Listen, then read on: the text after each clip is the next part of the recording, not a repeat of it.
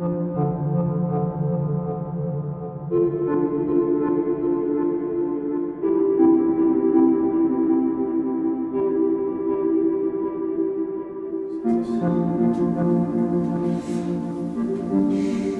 Saberites, Nonymous here. So, wanted to go over a quick little explanation of halo orbits, or the orbits that go around the head. We have them in, well, pretty much all over. You first encounter them in Shicho with the honor sash, in that manner, and then in Suresu later on. So the complaint that often happens is you're bringing this behind your back, it's away from the opponent, whatever, and to that we usually respond that in solo training you usually don't have an opponent, so that's what makes it solo.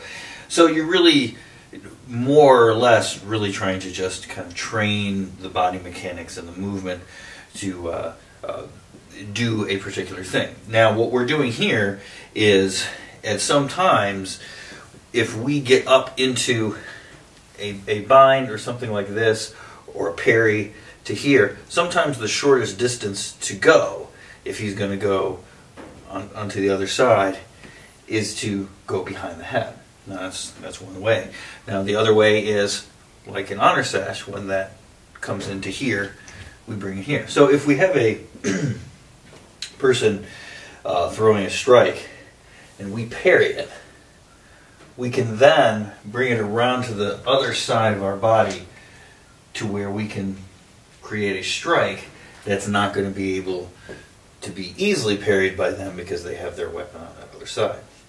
Now you can turn with these halo orbits as well. What you want to do when you use this to turn is you want to be keeping the blade between you and the opponent. So it's often, if the opponent is stationary and they throw the strike into the side and you get it here, right, you would turn like this, right, which would, you would then end up facing the opposite direction, possibly behind them, whatever.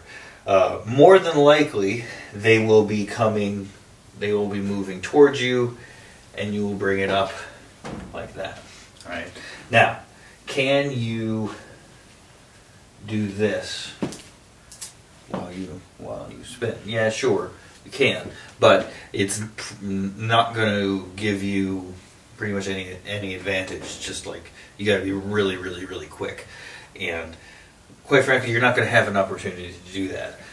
Most of this stuff is going to happen in real close as you come around that way, or if you're going the opposite way to here, like that, and then moving back that way to get behind the opponent, or at least just face the other way.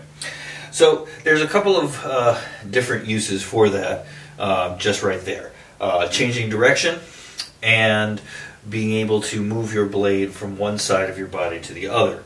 Okay? Sometimes you can't do that in front of your body. Sometimes you're too close to the opponent, and sometimes the opponent's weapon is on that side and you don't necessarily want to hit that side, right? And if you're coming up here like this, it is oftentimes easier, faster, just to go around and come down to the other side, like that. Now, when you're practicing, you want to really be sure of the angles, right? And when you do them, because when you do them in real life, those angles are going to either protect you or not protect you. And so we want as much of the blade up and down as we can get. Okay, so that's just a little explanation right there. Hopefully that is helpful to some people's practice. We will be putting out more of these pretty soon, so stay tuned. Other than that, have a great day. Practice patience, perseverance, and happy savoring.